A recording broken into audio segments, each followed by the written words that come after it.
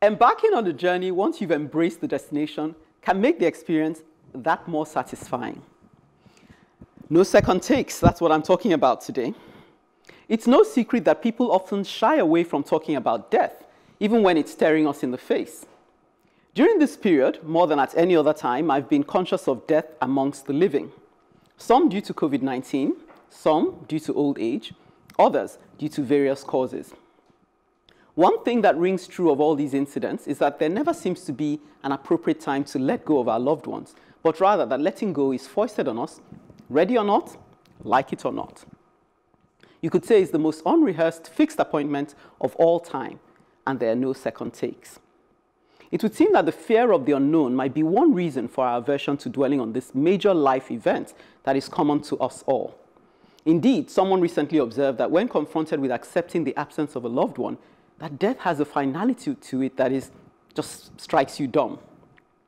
I could go down the road of recommending spiritual exercises to prepare us for the afterlife, but that's not the focus of today's advocacy.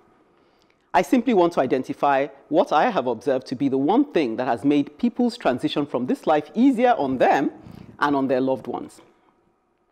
I recently attended the virtual funeral of a beloved relative, and the tributes that attended the ceremony were mostly filled with a sense of celebrating a life lived on purpose, a life intentional in prioritizing human connections.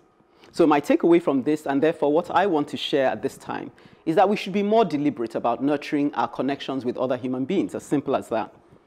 Not so much our achievements, but the human connections we have the opportunity to make in the midst of our achievements. If we do this by way of a priority, then there'll be nothing to regret when the time comes for us to say bye-bye to this world, because in an open way, we would have enriched the lives of those around us by simply interacting with them. I would say that this is a good definition of fulfillment, wouldn't you? Okay, you're talking about fulfillment.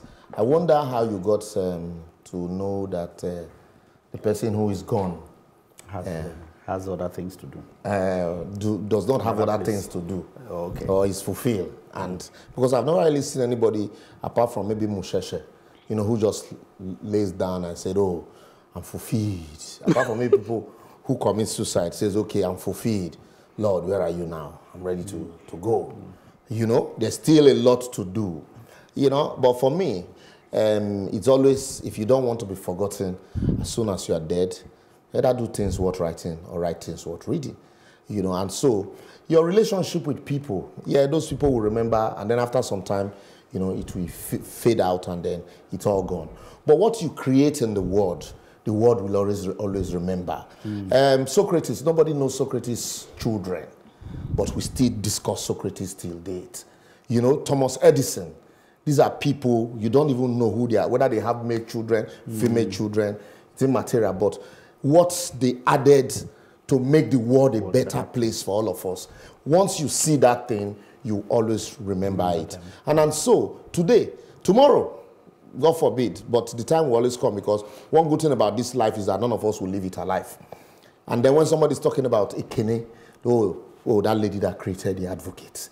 And then, funny enough, I don't want to be remembered for that. No, I'm saying, but unfortunately, these are the things that people can perceive and that they will remember. But what you want is not what people would. I'm telling you, in practical, the names that people will remember. Right. What you create, how did you make the world a better place? Yes. And so that's why for me, rounding up, that sometimes I look at our leaders and I laugh. All of this money, how many of us still remember Abakari? Exactly. All of this money, the only thing you'll be remembered for is, the impact you made to humanity and how did you make life easy and better for people. That's all. Otherwise, if you like, how well you serve your God is your personal experience when you get there. I relate with Ekene's advocacy entirely because, each time I ask myself, what my purpose is in life, it's a very deep question. When you constantly, reflect on why am I here? What am I meant to do? And how do I want to be remembered when I'm no longer here? If we begin to ask ourselves these questions, then some of the pseudo or the mundane things we now put so much emphasis would begin to look very natural. Oh, I have 200 houses. Would not matter. But what would matter would be the people that you have been able to lift, because that's the story that will be shared after. And so I relate completely. And there's a whole lot of lessons that this thing is finite. There's a time when we would leave, and there'll be stories that will be shared or things that will be said about us. So what would our story be? It's important that we reflect on that. And you see, the truth, you're all right, yes. As in, we want to be remembered, and that's the best way. But don't you think that sometimes when there's nothing to remember you by, you then force something on people to remember you? I mean, case in point, the president right now is naming rail stations after certain Nigerians. That in itself is a joke, because what he's trying to do is to make you remember people who you should actually forget. And I think that the irony of it also is that I can't imagine telling Seidu that, oh, meet me at Saraki rail station, because I don't even know what town we're talking about. If it's Agbo station, we know where Agbo is, halfway between Benin and Asaba. But you go and name it, I think that's the Goodluck Jonathan one. Yes. So you say, meet me at Goodluck Jonathan station. You know, just because you want us to remember certain people who may not be worth remembering. Aisha. But it tells you that we do need to remember people. That's what it shows, that even those who are not supposed to be remembered actually feel that they want to be remembered. Interesting. For me, the thing here is about, when we talk about living a fulfilled life, it's where are you right now? Are you fulfilled with the life that you have? Do you have things unsaid? And because for me, this is something, a topic that I talk about all the time with people. And I'm saying, why keep things in there and live a life of regret, of things you ought to have said? Every day for me, the way I consider every day in my own personal space is that every day is the last day. And for me, that is it. And so I'm going to say what I have to say today. I'm going to do what I'm going to do today. I'm going to live my life unapologetically. I'm going to be there. And for me, the most important thing is that it's not how much you have in your account. It's how much you've been able, what difference you made in other people's lives. Things that you don't even think as anything, you've forgotten, but to somebody else, it's major. For me, that is all what it is about. And there are a lot of people, and it still comes back to all the things we've been saying today. People are thinking that they are afraid to die, they are doing the best. There are certain things they want to say, and you can't just say, if not this, I did here. If not, I would have done this.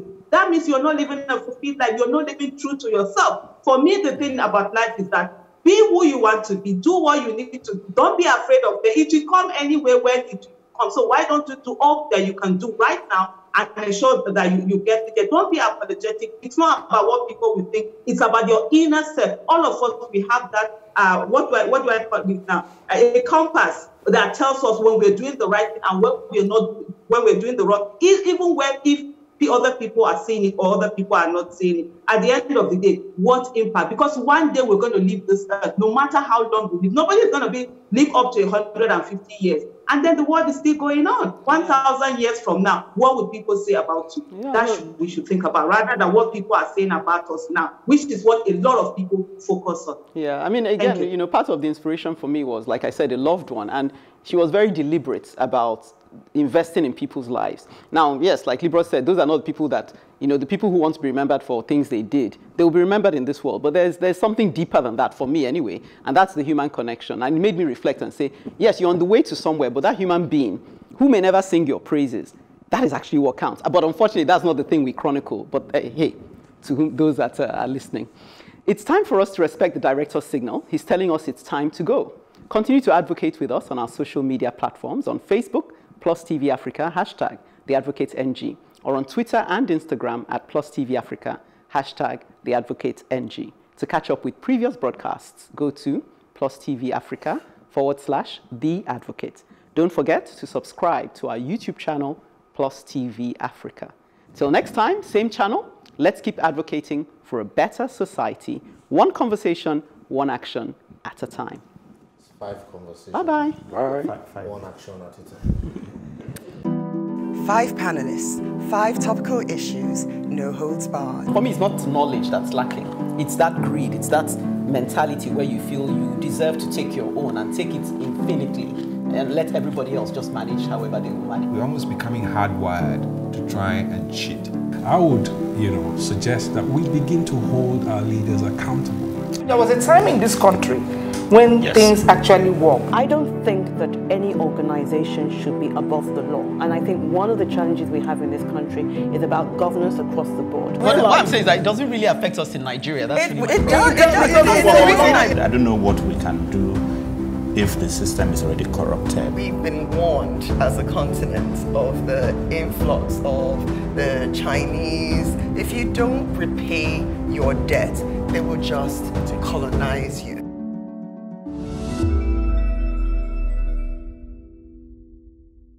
While Labour were discussing with the government, nobody was discussing on our behalf. Okay, we have to leave it there. Yeah. And our time is up on this segment. The thing is, I don't know, this out of studio. All of this I said before. After the show, we can gist, but there's no more time. Me, I'm for revolution, but I want to have a target. No, I'm coming. No, don't worry. I wasn't saying that for the discussion. I wasn't saying that for discussion. I'm just airing my views. I feel your passion. I have to move on. I shall call you after the show. I'll call you after the show.